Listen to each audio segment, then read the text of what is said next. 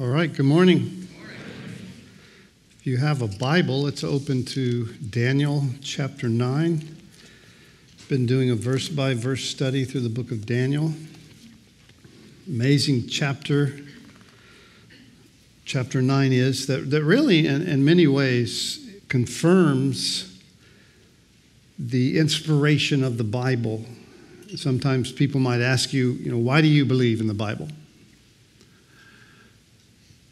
One of the reasons is because of prophecy that has not only yet to be fulfilled, but has been fulfilled over and over again.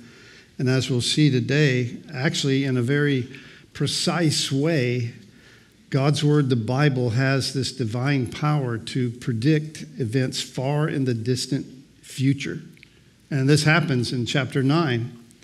And it's an amazing passage that really actually identifies when the Messiah would show up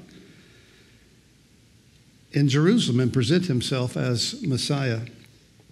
A learned rabbi was a moderator on a debate between a Christian and a Jew about prophecy. This was going on in the 17th century, this debate. And as the Christian pressed the details of Daniel chapter 9, it was so pointed to Jesus that the rabbi stood up and he closed the debate with these words. He says, "Let us shut our books, bring our time to an end, for if we go on examining prophecy, then we'll all become Christians." And I thought, yeah, that's right. And the prophecy that we're looking at today is not a dream. It was given to Daniel by a direct message by Gabriel, the angel that was the same angel that appeared to Mary and Joseph in the New Testament. Gabriel was sent to Daniel to give him a clear and powerful look into the future. It's an answer to prayer. And you might remember, as we saw last week, that Daniel tells us the exact time that this occurred. In chapter 1 of verse 9, it says, "In the first year of Darius, the son of Ahasuerus, of the lineage of the Medes." So it's a time when the Medes and the Persians are ruling and reigning. The Babylonian Empire has been taken over. And so Daniel would probably at this time be in his late 80s, early 90s. Daniel's been praying for the restoration of Israel now for over 70 years. And I'm not in my late 80s or early 90s, but my wife and I was out of town for a little bit, went to look at this Calvary Bible Institute. A guy called me up and said, "Hey, would you guys ever be interested in starting a Calvary Bible Institute in your area? I know, John, you've got 40 years of experience. Your son is kind of transitioning into the pastoral role, and we would love to start one in your area. We've got one in California. There's possibly going to be one in Atlanta. There's one in Uganda. There's one in Guatemala, and there's one in the Philippines." He starts naming them all. So, well, tell me about it. Well, it's a year-long program where we really focus in on the students learning the scripture from Genesis all the way to Revelation. They learn how to do funerals and weddings, and we really equip them and try to place them after 1 year, either as an assistant or a church plant, depending on their age. I said, yeah, well, I would love to come out and chat with you about that. So if any of you have a free building to house students, we're up for it. So we're praying this thing through. And so I get back. My plane was actually delayed. I got back late Monday night, and I had to speak Sunday at a church there in a place called Yucaipa. A friend of mine, Chris Fraley, pastors a church there, and he said, "John, if you come out, would you speak?" I go, "Yeah, I would. I'd be happy to." What he didn't tell me was they had a Saturday night service and then 4 Sunday morning services. Start at 7:30 in the morning, and you got out of there about 1:45 or 2 p.m. in the afternoon. And I said, "You have 4 Sunday services?" You got 4 Sunday services, and the place seats about 600 people, and it's packed every service. Saturday night was completely packed. The only service that was kind of not was the very last service, which had about 300 people in it. And so at the end of it, I asked one of the guys, pastor was out of town, I go, this is amazing. The Lord's really doing something powerful here. He goes, yeah. He goes, the Sunday after Easter, he said, we baptized 186 people. I know, is that amazing? I said, kind of hung my head and said, we only baptized 80-something people. You know. But I get home, and so my daughter, whose husband just got out of the Navy, we had promised them a year ago we would watch their 3 kids while they kind of got away for, I didn't realize it was 8 days, but it's eight days. And so when I got home, they were there already. They're sleeping. And they woke up the next morning. But so we've had them from, I guess, Sunday night. Their parents get back Monday evening. So when I said he was 70, 80 years old, or 90, I feel like I'm 90 years old now after watching these 3 kids. And it's, I don't know, it's a 6-year-old, a 5-year-old, and a 2-year-old. So, and they're very verbose individuals. So I'm driving the 2 boys, that's the 6 and the 5-year-old, to school every morning here. They go to school here. And it's Highway 98. It's getting them in their car seats. It's, making sure they have their lunches, their backpacks, all this stuff. And then you get out on the Highway 98, and the traffic, as you know, it's just crazy. The red lights seem to last forever, and I'm in a hurry. I'm running late, and I'm like, come on. And I hear this voice from the 6-year-old in the back goes, Pop, patience. And then he says this, it's a fruit of the Spirit. I'm like, what? And then the little girl, she sings one of the songs we sing here over and over, Waymaker, Miracle Worker. And I was trying to sing it with her, and I missed Promise. She goes, it's Promise Keeper. Okay. So I've been schooled this week pretty much, and it's an amazing experience. And Lynn my wife had foot surgery recently, so we've been trying to navigate these kids. And I say all that to say this, that there is an end to things, and there's prophecy tells us about that today. And there's coming an end to our time here on earth, and there's coming an end to what's happening in Daniel's life. And it says it's a very specific time. He's praying for deliverance from captivity that he's been in for almost 70 years. Taken by the Babylonians as a very young man. It's amazing prayer of confession and praise and petition that Neil shared with you last week. And his prayer is interrupted, if you are there in Daniel chapter 9, in verse 20. Now while I was speaking, praying, and here's what he's praying. I'm confessing my sin, and he's praying for the sin of my people, Israel. He's praying for himself. He's praying for his nation. And presenting my supplication before the Lord my God for the holy mountain of my God, which would be the Temple Mount where the temple is. So he's confessing his sin, praying for Israel, and praying for Jerusalem. That's what he's praying for. And he's interrupted as he's praying. And while I was speaking, the man Gabriel, whom I had seen in the vision at the beginning, being caused to fly swiftly, reached me about the time of the evening offering. And he informed me and talked with me and said, "O Daniel, I have now come forth to give you skill to understand. At the beginning of your prayer, your supplications, the command went out, and I have come to tell you, for you are greatly beloved. Therefore, consider the matter and understand the vision." Daniel, I'm going to tell you what's going to go down, and I want you to think it through. I want you to understand.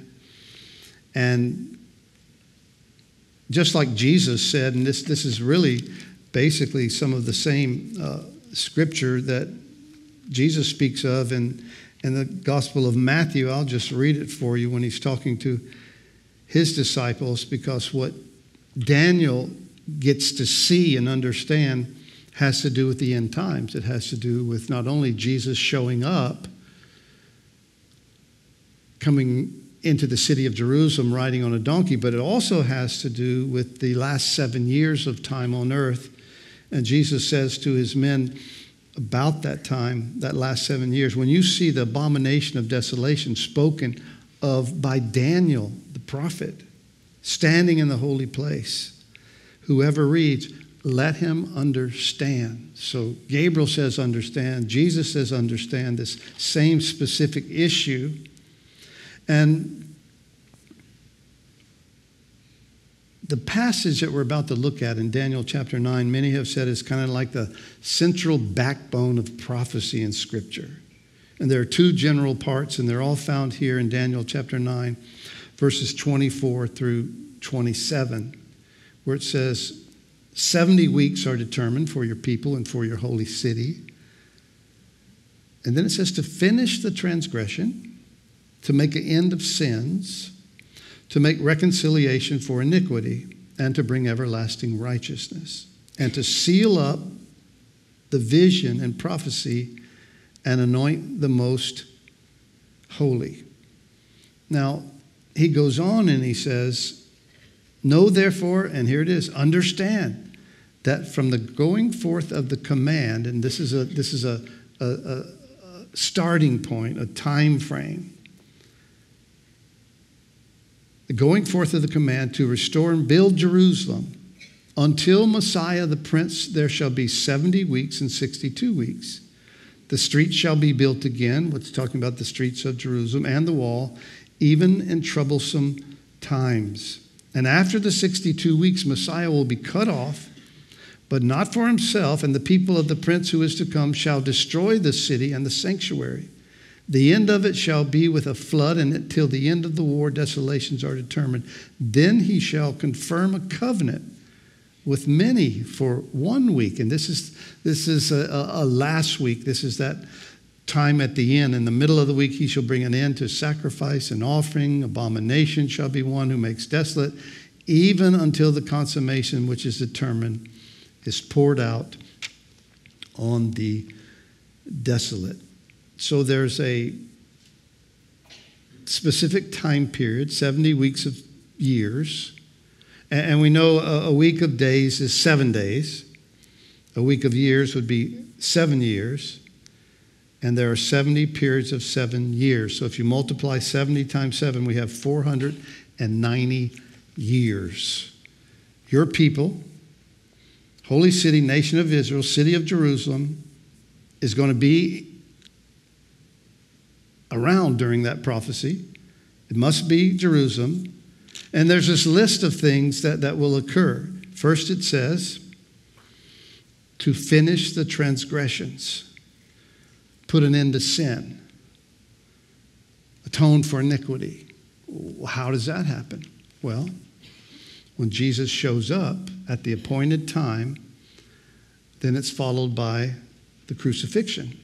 If anyone be in Christ, old things pass away, sin pass away. Behold, all things become new. By grace are you saved through faith, not by works, lest anyone should boast.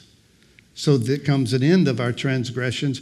They're wiped clean, if you will, by Jesus Christ. And then there's the next ones that deal with hopes and dreams of mankind, where it talks about not only the end of iniquity, but also everlasting righteousness. The kingdom of God will be established here on earth for a millennial. And it's kind of like the fulfillment of the Lord's Prayer. Lord, thy will be done, thy kingdom come on earth as it is in heaven. Think how long that prayer has been prayed by Christians all over the world. And then seal both the vision and the prophet. And the Hebrew word seal means to complete it, to bring it to an end. The prophecy would complete. And anoint the most holy place. The most holy place in Israel would be, well, the temple. So everlasting righteousness, kingdom of God come, complete the prophecy, seal it up, anoint the most holy place, the temple. So a temple must be built, Jerusalem, for the 490 years to be fulfilled. So the prophecy covers 490 years, and at the end, the problem of sin is dealt with. Daniel, this is how it's going down. So in verse 25, know therefore and understand that from the going forth of the command to restore and build Jerusalem. So there's a starting point. There's a command to go and restore and build Jerusalem. A time when a decree will go forth to build the city and its walls. So Gabriel says the starting point of that 490 years is a time when a decree should go forth to build the city and walls of Jerusalem. In the books of Ezra and Nehemiah, several decrees by Persian kings, but two of them clearly relate to the building of the temple, and the temple was rebuilt before the city walls were restored. The only one decree, listen, in Nehemiah, and we looked at Nehemiah in the past, that gives permission to rebuild the walls and the city of Jerusalem. This decree is precisely dated in Scripture during the 20th year of the reign of Artaxerxes. That date can be pinpointed to 445 BC, and that's the starting point for the 490 years. Now, that 490 years period, according to Angel, would be in two parts, 7 weeks and 62 weeks.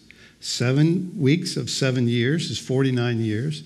And during that 49 years, the city would be rebuilt with streets, with walls.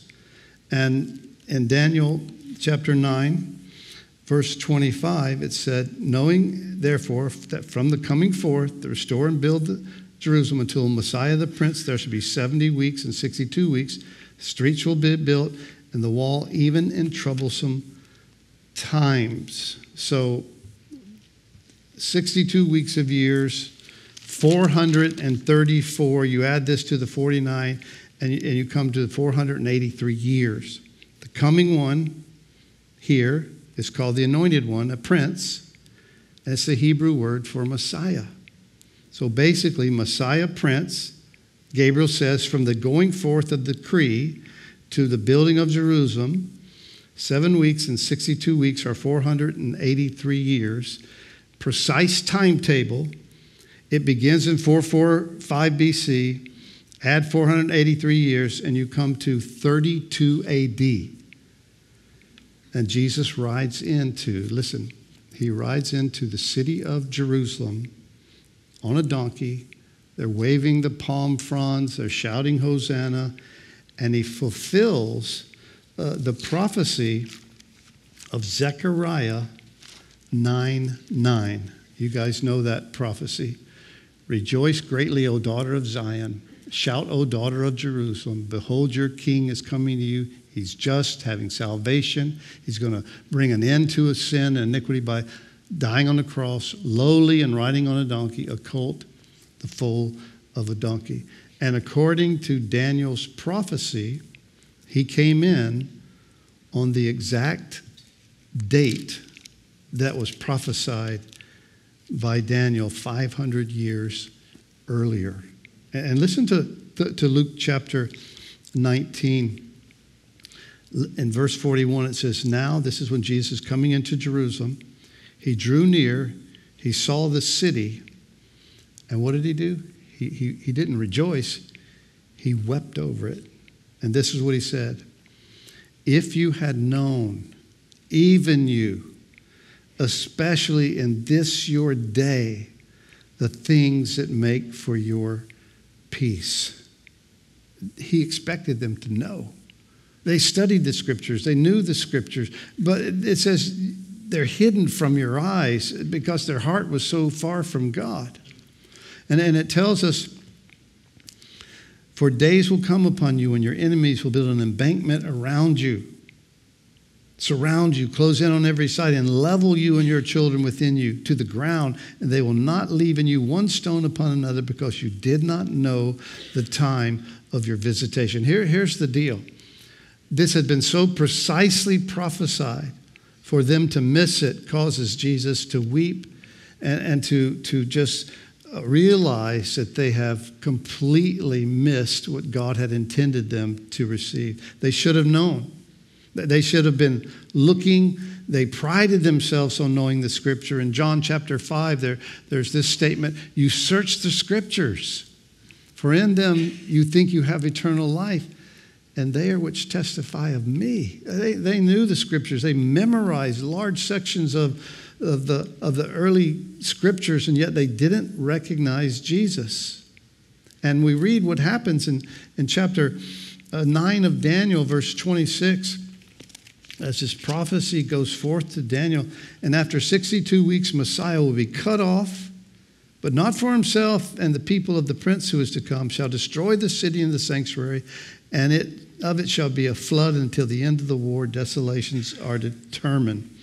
So the gospel records is one of a week of 7 days after the triumphal entry that Jesus was crucified. In John chapter 1, verse 10, it tells us this, that he was in the world was made through him, the world did not know him. He came to his own, prophesied that he would come on a very specific date, and they did not receive him. And then there's this mysterious last week that deals with the very end of time, the last 7 years of time. Then he shall confirm a covenant with many for 1 week, really the last week.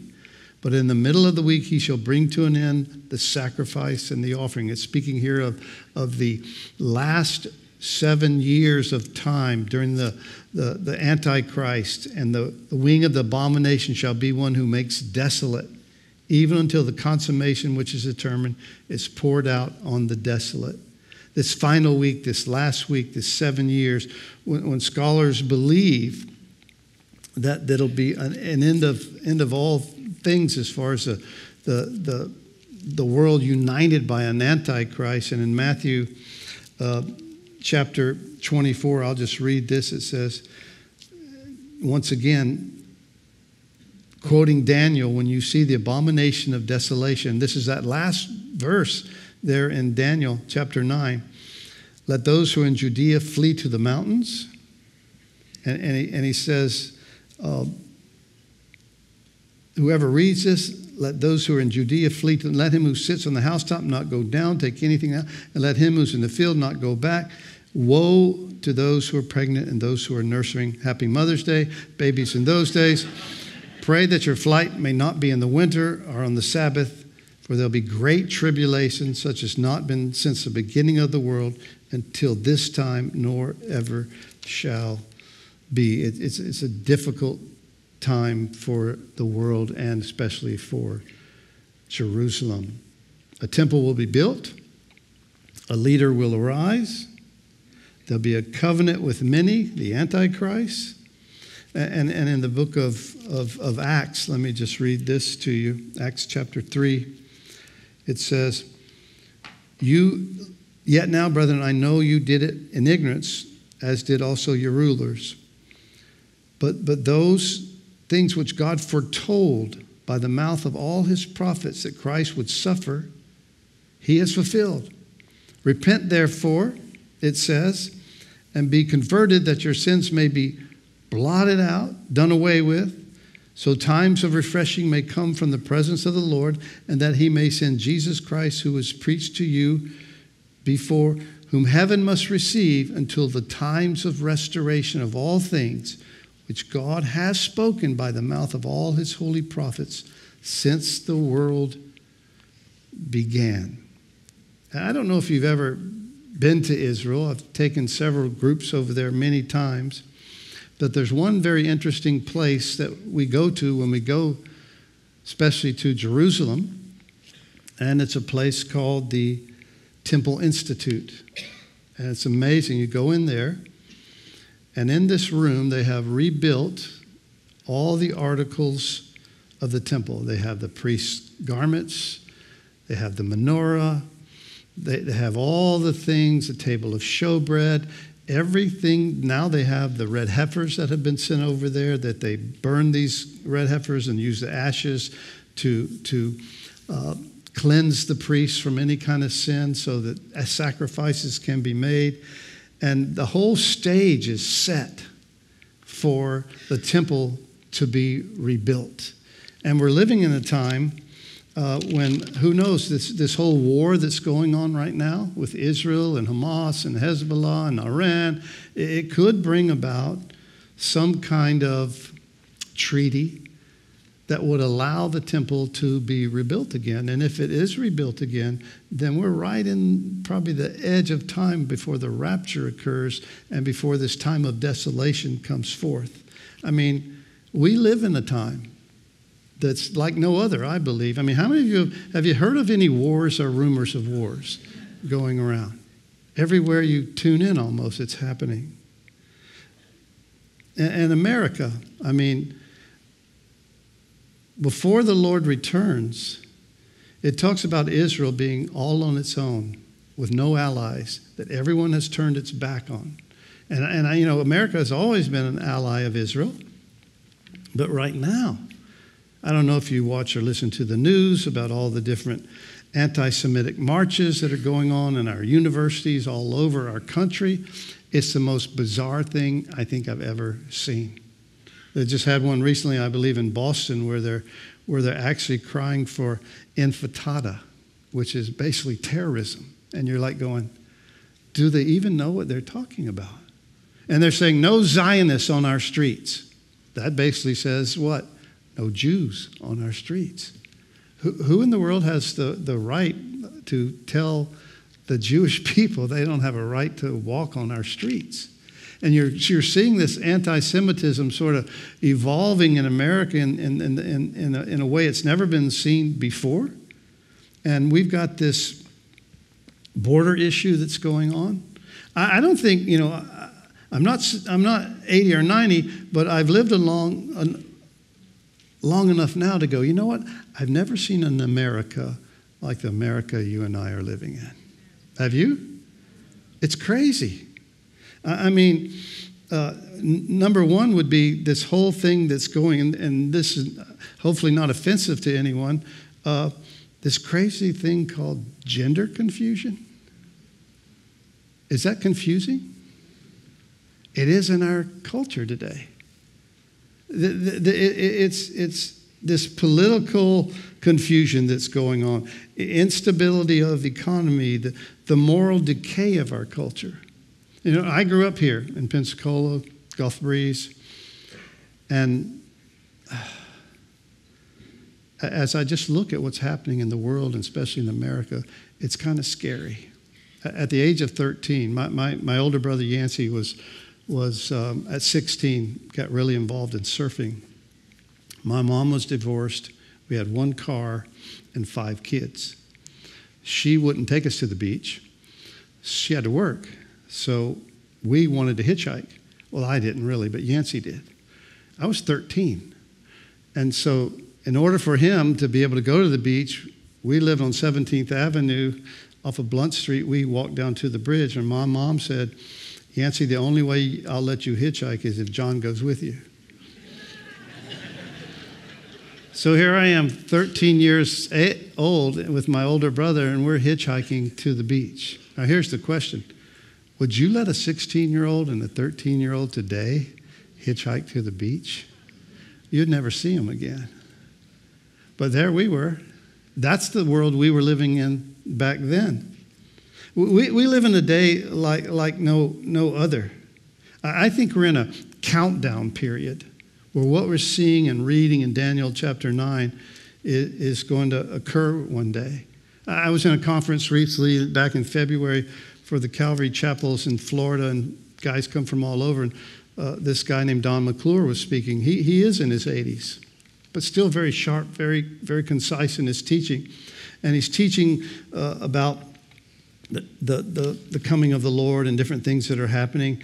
And he starts talking about things God takes out of your life. And he goes, you know, things are different. He goes, you know, I've lost this, I had to have this shoulder replaced. I had to have this knee replaced. Then he said, I had to have this knee replaced, had this shoulder replaced, this hip replaced. He says, I'm blind in one eye. And then he goes, if it keeps going like this, I could run for president.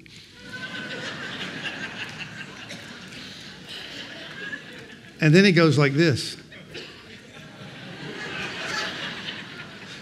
I'm like,